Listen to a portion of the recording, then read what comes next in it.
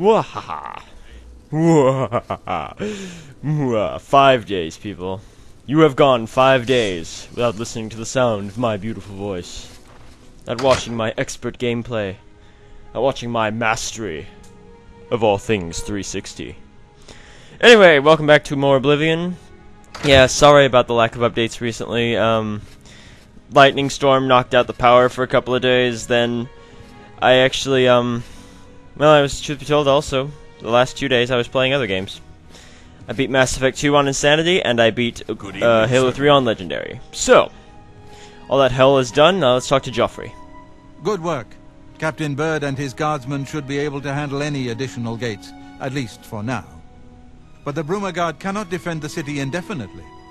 The Daedra of Oblivion are innumerable, the guardsmen of Bruma are not. We need to gather what allies we can before Bruma is hopelessly besieged. If the Mythic Dawn manages to open a great gate here, the city will need a stronger garrison for there to be any hope of defending it. You should speak to the rulers of the other cities of Cyrodiil, as well as the Elder Council. Ask them to send aid to Bruma before it is too late. What else? Martin made some progress on the Mysterium while you were gone. You should speak to him about it. Right, I'll go talk to him, then I'll go talk to you some more, then I'll go do the quest. Yeah, the Aid for Bruma quest is really straightforward. You just go to each city, and conveniently an Oblivion Gate is opened outside each city, so you need to go close the Oblivion Gate outside each city. I am not going to do that on screen, just because it's just me closing more Oblivion Gates, and you really don't want to see that. Let's talk to Martin. I figured out another item needed for the ritual, to open the portal to Cameron's Paradise. The second item is the counterpart to the first, the blood of a divine. This was a terrible puzzle to me. Unlike the Daedra Lords, the gods have no artifacts, and do not physically manifest themselves in our world. How, then, to obtain the blood of a god? But Joffrey solved it. The blood of Tiber Septim himself, who became one of the divines. This is a secret remembered only by the Blades, passed down from one Grand Master to the next. Joffrey should tell it to you himself. Be sure to... Alright. Map marker's out here, okay. Wow, Joffrey moved pretty fast. What? Joffrey? Joffrey? Oh, I see what happened, I think. I know what's gone wrong here. Yeah, it switched my active quest to Aid for Bruma, didn't it? Yeah, Aid for Bruma. Blood of the Divines, right. Okay. Good evening, Oh, sir. there's Joffrey. Yes? Joffrey, talk to me. Talk to me! So, Martin wants you to recover the armor of Tiber Septim. I wish there was another way. Why? The armor is in the shrine of Tiber Septim, in the catacombs beneath the ruins of Sankator, a holy place once. But now it's not. Sankator became evil long ago. No one has returned from the shrine of Tiber Septim for many lifetimes. I do not know. What miserable hell lies within Sankator by the first Grand Master of the Blades. The four mightiest blades of Tiber Septim's day, Elaine, Valdemar, Relus, and Kaznar, went to Sankator and never returned. Here, this is the key to Sankator's outer door. I fear I am sending you to your death, but we have no other choice. You must succeed. Yay! Alright, yeah, shut up. Like I said before, with the Aid for Bruma quest, I'm not gonna do that on screen. It's just the same thing. You've seen me close Oblivion Gates before. It's the same exact thing, and it's really boring, and I don't want to waste time recording that stuff. I'm gonna do the remaining item quests, the stuff for the ritual, and I'll probably do, the battle for Castle Kvatch. That much I'll probably record. Where's my horse?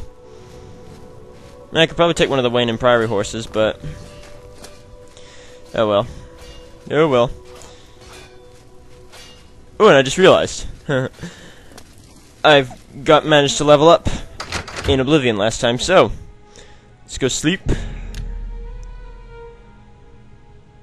Level up! Ooh, +4 speed. Ooh, yeah, definitely. Endurance and probably strength. Yeah, that should work. Alright. Alright. Right, Armor of Tiber Septim. Now, unfortunately, there's no fast travel locations that I've been to near where the shrine is, so I'm gonna have to go there. Gonna have to ride there. It's okay. We love jumping down the stairs. It's really fun later on in the Shivering Isles. Wait, where's my horse? Oh, you know what I can do? I can just fast travel back to the same spot, and the horse will appear. Ta-da! Am I good or am I good? I'm gonna ride down the path here, because if I jump off the mountain, I will most likely die. And dying is not good. So now we're gonna ride to Sankertor. Oh, I'm not cutting it out. No, no, no, no, no, no. You get to sit through this with me. You get to suffer. Actually, you really don't have to. You can just fast forward it, but don't dare fast forward. I've got to do this. You've got to do this.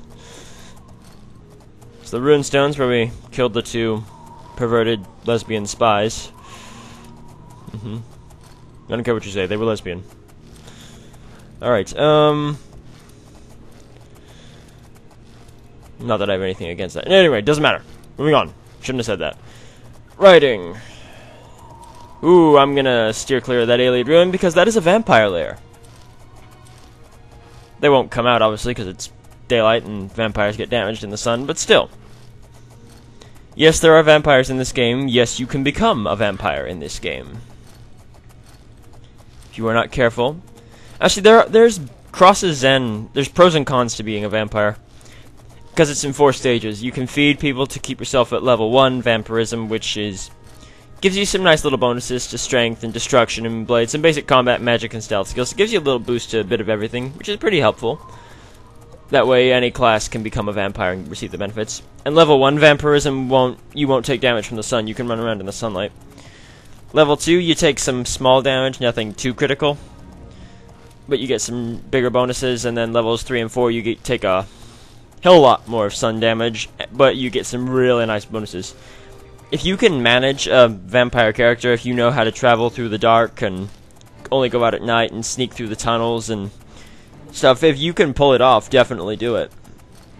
It's a bit harder, but it's definitely worth it if you can pull it off. And we should be coming up to Sankertor here pretty close. There should be a bridge around here.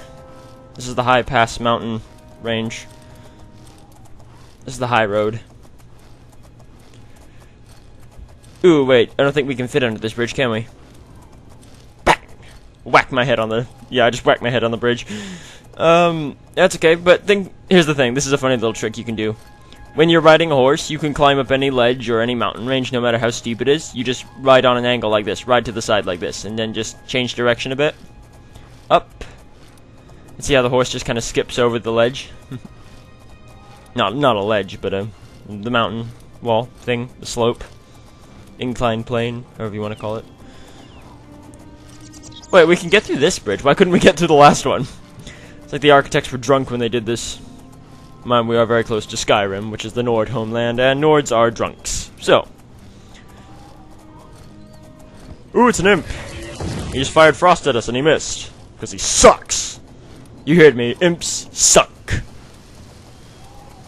Ooh, there's another imp. He misses also. He also sucks.